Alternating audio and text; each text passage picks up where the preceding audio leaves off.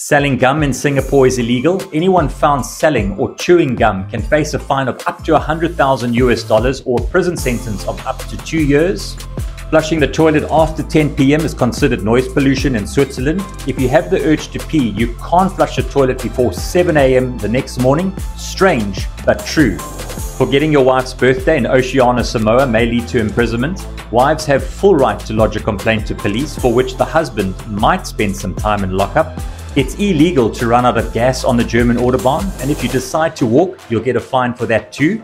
Germans believe you have the power to keep your car gassed up, and if you run out, it's your fault.